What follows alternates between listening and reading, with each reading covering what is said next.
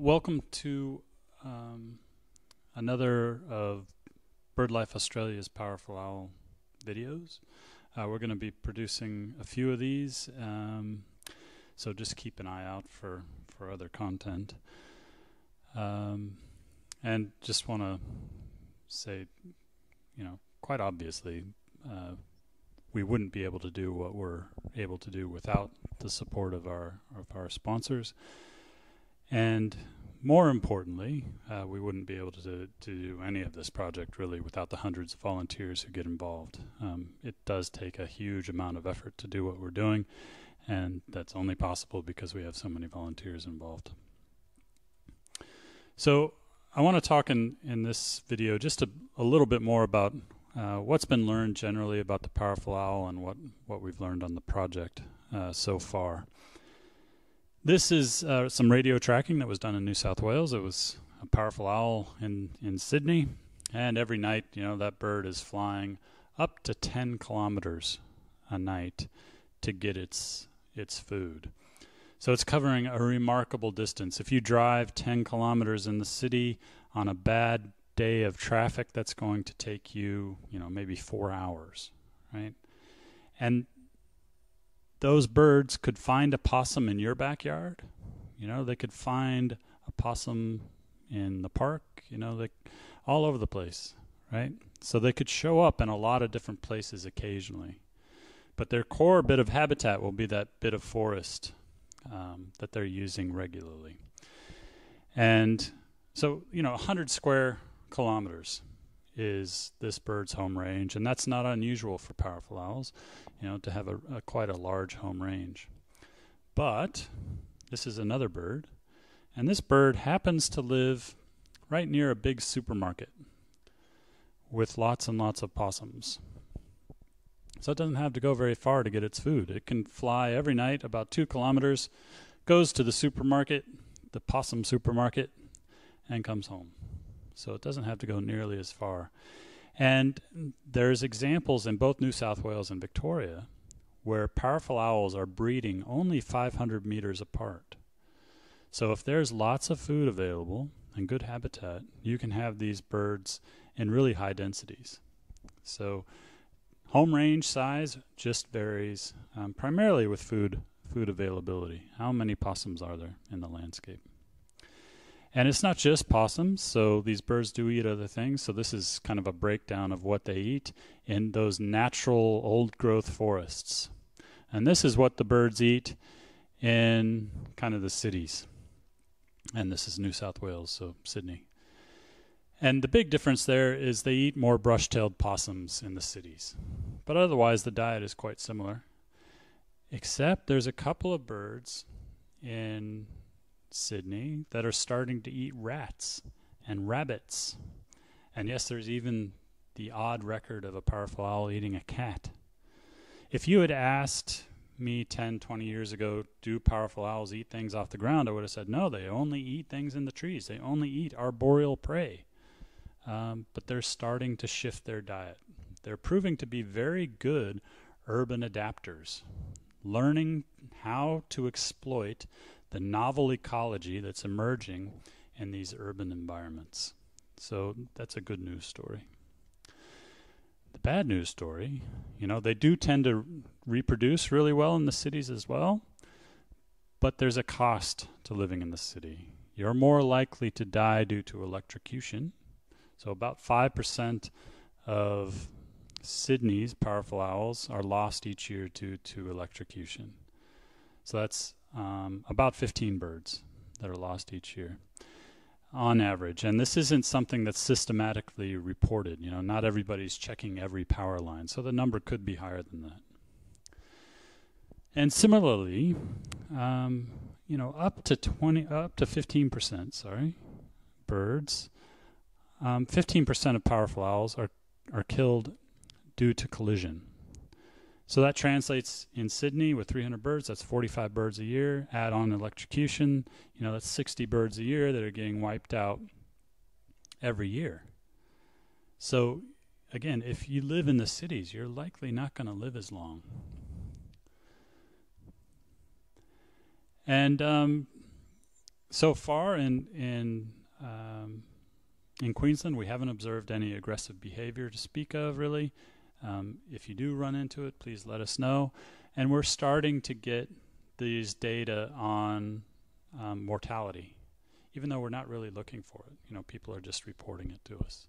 So we're already starting to get data on how owls are dying on the roads. We've learned a lot. 2017, we did a pilot study in Brisbane City Council, and at that time we thought, oh well, maybe there's 50 pairs of powerful owls in southeast Queensland. A couple of years later, you know, we think, well, maybe there's somewhere between 150 and 300 pairs in southeast Queensland. So we've learned a lot in a short period of time regarding the distribution of these birds in the landscape.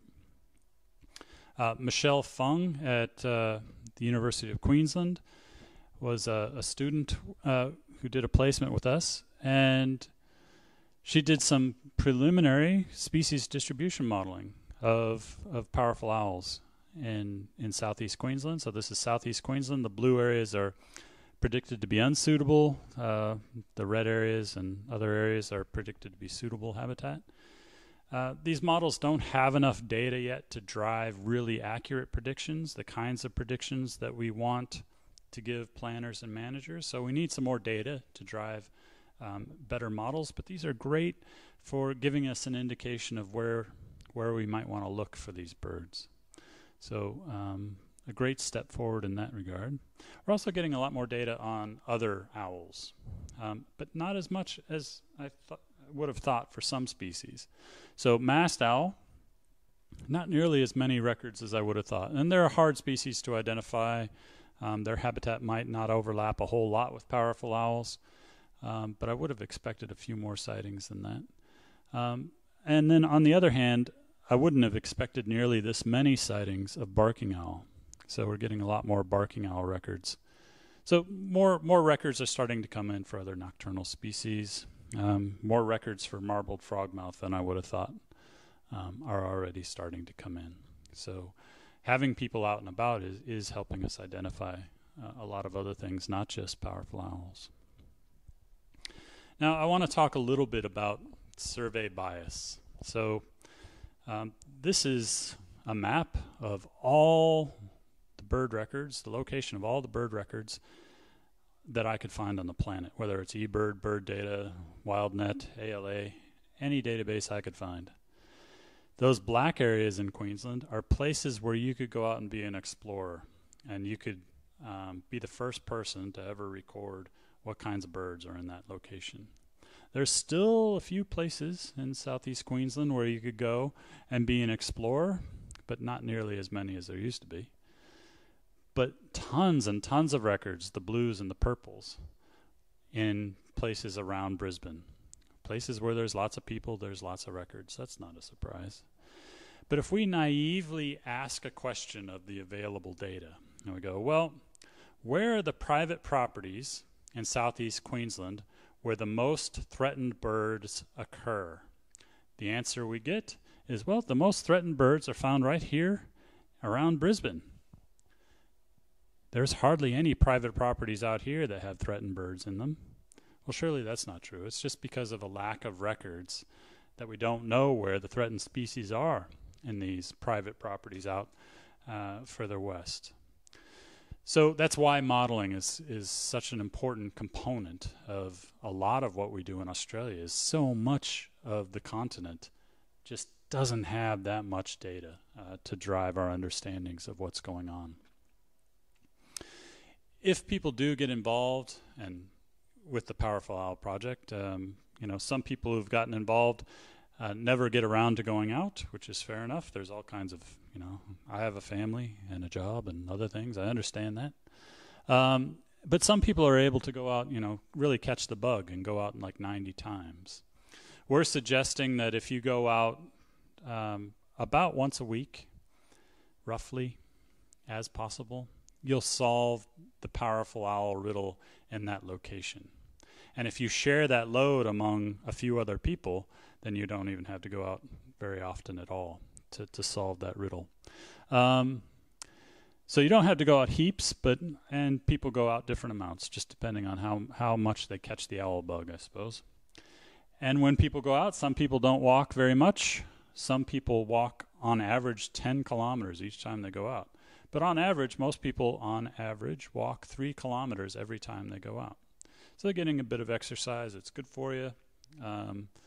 And you get onto all kinds of cool critters, which you'll learn about in some of the other videos besides powerful owls. Most of the people who get involved say they learn something. About half of the people say that getting involved with the project is helping them reconnect with the natural world. It's just getting them outdoors more than they were before they got involved with the project, which is great. And we've got about 30% of people who are meeting other people that they didn't know before, becoming friends with, and going out, forming those social connections with people who are kind of like-minded. And we don't have any marriages on the project yet, but we're only 2 years in Brisbane, so give it time, I reckon. This is a plot of bird data records that people submit. A third of people roughly submit bird data records every time they go out. And ideally, that's what we'd like to see everyone doing, is submitting a bird record, even if you see 0 birds. About a third of the people don't do that. They only record birds when they see a bird. And about a third of the people aren't giving us their records at all, but they did respond to the survey. So we got a bit of work to do before we get 100% of the effort captured in bird data. And the reason capturing that effort is really useful is the models that I've talked about so far are based on this maxent maximum entropy algorithm, right? That uses presence-only data, and it's really good at what it does. But it turns out you can get some slightly more accurate models, more accurate predictions, if you use something called an occupancy model. Because an occupancy model models both the probability of presence given the habitat, as well as the probability given the detection probability. So given the likelihood that you're going to actually find those birds. And it turns out there's all kinds of variables that are related to how likely you are to find a pair of birds. How big is the forest? If it's a really big forest, you're less likely to find the birds. How many people are going out? Turns out as the number of people increases, your detection probability goes up. You're more likely to see an owl until you get to, somewhere between 5 and 10 people. And then once you get more than 10 people, well, everybody's chatting to one another and nobody's really paying attention, and your detection probability starts to fall again. So, and some observers are better at finding birds than others. All of these variables are things you can play with, which helps deliver better detection probabilities. And all we need is when you go out and you don't see an owl, but you were looking for an owl, just send us a record with a 0 in it. Very, very, very useful. So this last summer in Eastern Australia was an absolute game changer for forest ecology. Certainly in our lifetime, we have not seen fires like this. And so this is some modeling I did a couple of months ago. And this is the probability of powerful owls being found in Eastern Australia. The red is much more likely to occur, the blue less likely.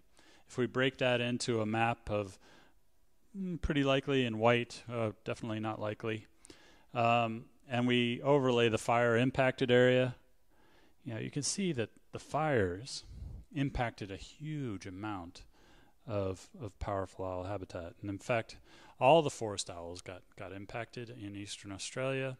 Anywhere from 30 to 40% of the areas that these birds are predicted to occur was impacted by fire.